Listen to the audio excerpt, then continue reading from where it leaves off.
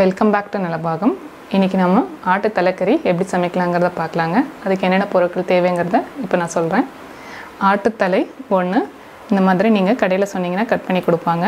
நீங்கள் அதை வாங்கிட்டு வந்து நீங்கள் மேலே இருக்க இந்த பிளாக் ஹெட்ஸ்லாம் நல்லா ரிமூவ் பண்ணி சுத்தமாக கழுவி வச்சுக்கோங்க. கழுவும் போது நீங்கள் 1/2 டேபிள் ஸ்பூன் மஞ்சள் தூள் சேர்த்து நல்லா கழுவி எடுத்துக்கோங்க.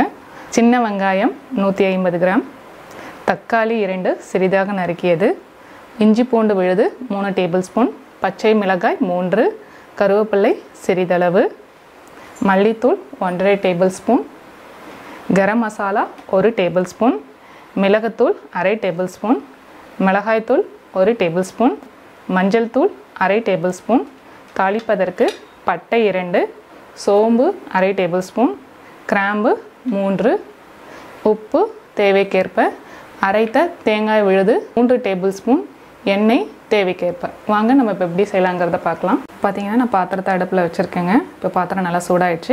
இது கூட நமக்கு தேவையான அளவு எண்ணெய் சேர்த்துக்கோங்க. இப்போ எண்ணெய் காஞ்சதும் நம்ம எடுத்து வச்சுருக்கோம் இல்லைங்களா, இந்த பட்டை, கிராம்பு, சோம்பு இதெல்லாம் நல்லா தாளிச்சுக்கோங்க. நம்ம சேர்த்த சோம்பு எல்லாம் நல்லா பொரிஞ்சு வந்துருச்சுங்க. இப்போ இது கூட நம்ம எடுத்து வச்சுருக்க பச்சை மிளகா, கருவேப்பிலை, வெங்காயம் சொல்லியிருந்தாங்களா, பெரிய வெங்காயம் 150 கிராம் இதையும் சேர்த்து நல்லா டிரான்ஸ்பரண்ட்டாக வர அளவுக்கு வதக்கி எடுத்துக்கோங்க.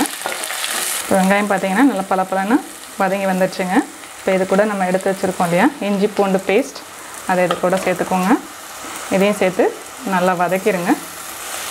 நம்ம சேர்த்த இஞ்சி பூண்டு பேஸ்ட்டும் நல்லா வதங்கி வந்துருச்சுங்க. இப்போ இது கூட நம்ம எடுத்து வச்சுருக்கோம் இல்லையா மஞ்சள்தூள் 1/2 டேபிள் ஸ்பூன், அதையும் இது கூட சேர்த்துக்கோங்க.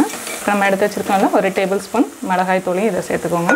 இப்போ இது கூட நம்ம சிறிதளவு உப்பு சேர்த்துக்கலாங்க. உப்பையும் சேர்த்து வதக்கிடுங்க.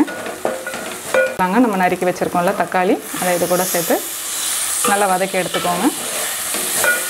இப்போ பார்த்திங்கன்னா நம்ம சேர்த்த தக்காளியும் நல்லா வதங்கிடுச்சுங்க. இப்போ இது கூட நம்ம எடுத்து வச்சுருக்கோம் இல்லையா ஆட்டு தலைக்கறியை இதோட இந்த மசாலாவோட சேர்த்து நல்லா கலந்து விட்டுருங்க. இப்போ பாருங்கள் நம்ம சேர்த்த மசாலாவோட ஆட்டு தலைக்கறியும் நல்லா சேர்ந்து வந்திருக்குங்க. இப்போ இது கூட நம்ம தண்ணி சேர்த்துக்கலாங்க. தண்ணி பாருங்கள், நான் ஒரு சொம்பு தண்ணி சேர்த்துக்கிறேன். ஸோ இதை நம்ம என்ன பண்ணணும்னா அப்படியே குக்கரில் ட்ரான்ஸ்ஃபர் பண்ணி 4லேருந்து 6 விசில் வர வரைக்கும் வேக வச்சு எடுத்துக்கோங்க. இப்போ பார்த்தீங்கன்னா நான் தலைக்கறியை 6 விசில் வச்சு எடுத்துருக்கேங்க. இந்த எலும்பு தனியாகவும் கறி தனியாகவும் நல்லா பிரிஞ்சு வந்துருச்சுங்க. இப்போ தலைக்கறின்னு பார்த்தீங்கன்னா அது டோட்டலாகவே நல்லா சாஃப்டாக இருக்குங்க. சில எலும்புகள்லாம் பார்த்தீங்கன்னா இதில் கடிக்க முடியாத அளவுக்கு இருக்கும். அது வேண்டான்னா நீங்கள் ரிமூவ் பண்ணிவிட்டு கூட நீங்கள் யூஸ் பண்ணிக்கலாங்க. சம்டைம்ஸ் பார்த்தீங்கன்னா 6 விசிலில் கூட தலைக்கறி வேகாமல் இருக்குங்க. அப்படி இருக்கும்போது நீங்கள் இன்னும் 3 விசில் எக்ஸ்ட்ரா வச்சு கூட நீங்கள் எடுத்துக்கோங்க. நான் பாத்திரத்தை அடுப்பில் வச்சுருக்கேங்க. நம்ம வேக வச்சு எடுத்து வச்சோம் இல்லைங்களா தலைக்கறியை, நான் இதோட சேர்த்துக்கிறேன். இப்போ நான் இது கூட எடுத்து வச்சுருக்கேன்ல கொத்தமல்லி தூள், இது கூட சேர்த்துக்கிறேங்க. அது கூட நம்ம எடுத்து வச்சுருக்க கரம் மசாலா பொடி, மிளகுத்தூள், 3 டேபிள் ஸ்பூன் தேங்காய் விழுது சொல்லியிருந்தேங்களா, அதையும் சேர்த்துக்கோங்க. இது எல்லாத்தையும் ஒன்றா சேர்த்து நல்லா கலந்து விட்டுருங்க. இப்போ தலைக்கறியில் பார்த்தீங்கன்னா நான் வேக வைக்கும்போது கொஞ்சம் உப்பு போட்டிருந்தேங்க. நீங்கள் இப்போ உப்பு செக் பண்ணிக்கிட்டு இதுக்கு தகுந்த மாதிரி கொஞ்சமாக உப்பு சேர்த்துக்கோங்க.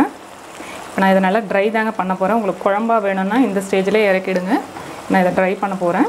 பார்த்திங்கன்னா நம்ம தலைக்கறி ரெடி ஆயிடுச்சுங்க. நான் நல்லா ட்ரை பண்ணி எடுத்துட்டேன். ஸோ இப்போ நம்ம ஸ்டவ்வை ஆஃப் பண்ணிடலாங்க.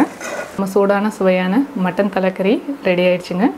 இது பார்த்திங்கன்னா high level of fat content இருக்கிறதுனால பாலியோ டயட் கீட்டோ டயட் எடுக்கிறவங்களுக்கு லஞ்சுக்கு ஒரு நல்ல டிஷ்ஷாக இருக்குங்க. ஸோ இதில் பார்த்திங்கன்னா நிறைய விட்டமின்ஸ் மினரல்ஸ் எல்லாமே இருக்குதுங்க. அயன் கண்டென்ட் நிறைய இருக்குது. ஸோ இதை நீங்கள் தொடர்ந்து எடுத்துக்கும் போது உங்களுக்கு அனிமிக்லேருந்து நீங்கள் ப்ரிவென்ட் பண்ணிக்கலாம். ஸோ என்னோடய அடுத்த வீடியோவில் வேறு ஒரு நல்ல ரெசிபியோடு சந்திக்கிறேன். நன்றி, வணக்கம்.